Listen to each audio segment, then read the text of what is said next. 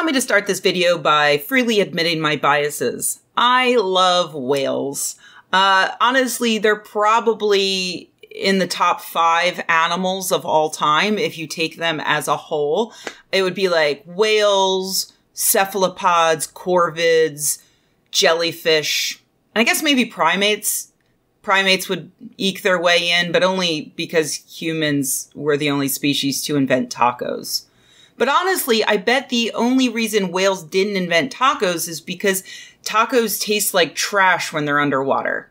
I bet that whales have come up with some bomb-ass food that's just as good as tacos, but can be munched underwater. And the only reason why we don't know about it is because they don't want us to know. It's just for them. So I love whales because they're amazing. They have an intelligence that scientists are only just now beginning to understand. They include the largest animals on our planet, and just seeing them in their natural habitat is seriously enough to bring me to tears. I went snorkeling at Molokini Crater earlier this year, and some humpbacks got so close to our raft that we had to cut the engines and just hope they didn't decide to flip us over for fun. It was one of the most incredible experiences of my life. I already knew that whales are an essential part of our ecosystem, but this week I learned a new fact that completely blew me away because I had never even considered it before. It turns out that whales are extremely good at removing carbon from the atmosphere. Usually you think of trees as being the big way to combat carbon naturally. But whales are actually even better than trees at removing carbon for a number of different reasons. The biggest issue is that whales encourage the growth of phytoplankton. Phytoplankton are tiny oceanic plants that float around near the surface. Like trees, they take in carbon from the atmosphere and they release oxygen. And in fact, they provide 50 to 85% of all of the oxygen in our atmosphere. But it's hard for phytoplankton to grow in many places. For instance, in warmer water, they generally lack nitrogen and phosphorus because those nutrients are quite rare. And in colder water, they lack iron. Whales bring those nutrients to phytoplankton from the sea depths. They bring it up to the surface where the phytoplankton is. They do that in 2 ways. One is by diving and then zooming back up to the surface when we see them jumping through the air. And 2, they do it by shitting everywhere. Whale poop, it turns out, is the perfect fertilizer for phytoplankton. So sure enough, scientists have observed the fact that phytoplankton tends to grow along the migratory routes of whales. So whales help trap carbon by stimulating the growth of phytoplankton, but they also do it by being absolutely massive motherfuckers.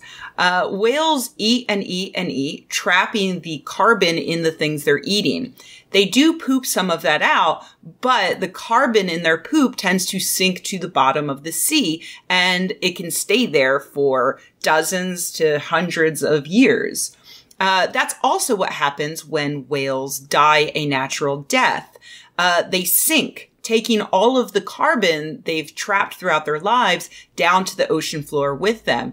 And there it can become trapped in the seafloor for millions of years. That's exactly the plan that some technologists have come up with to solve the problem of carbon in our atmosphere. They say, let's come up with a way to trap carbon from the air and then put it deep underground where it can't change the climate anymore. They want to do that with technology, but whales do that naturally. There's no need to build any robots or argue with any local governments about where we're going to shove all of this carbon. All we have to do is encourage the continued repopulation of whales. Of course, that means if we lose all the whales, we're absolutely fucked, just as predicted in that one Star Trek movie. You know, the only good one. Of course, whales can't drop to the sea floor with all that delicious carbon inside of them, when they're being hunted and killed by humans. Not only did hunting whales for a century or so completely fuck up our environment by removing way too many important organisms from the ecosystem, thus depleting the world's phytoplankton, but it also released a load of extra carbon into the atmosphere by not letting those whale carcasses sink to the bottom of the sea with all of their carbon inside of them. Andrew Pershing, a biologist at University of Maine, calculated that whaling over the past century put about 110 million tons of carbon back into the atmosphere. That's the equivalent of cutting down all of the trees in New England. That's just from the lack of dead whales on the bottom of the sea, not counting their effect on phytoplankton and not counting the carbon required to power the ships that have hunted them.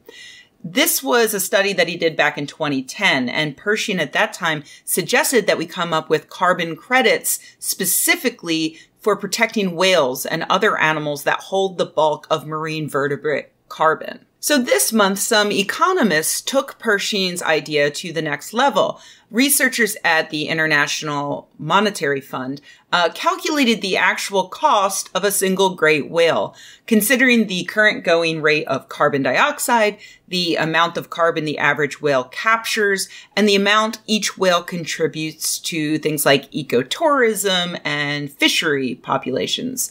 They came to a conservative figure of about $2 million per whale. Compare that to how much a whale fetches on the market for its meat. That's about $50,000. In monetary terms, then, a whale is worth about 40 times more alive than dead.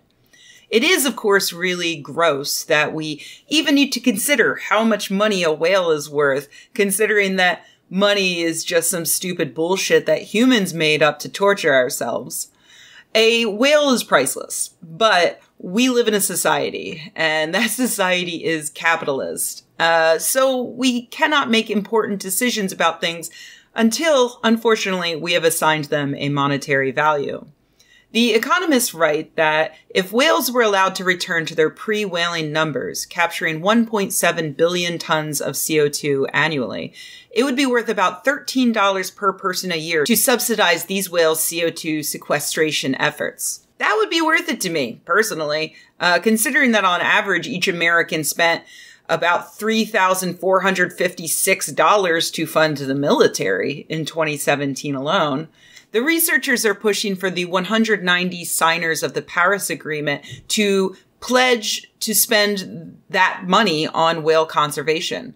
It's both economical and it would go a long way towards slowing down climate change. Of course, I should point out that that's going to be 189 signers of the Paris Agreement, since Donald Trump just this week confirmed that he's going to pull the United States out of it.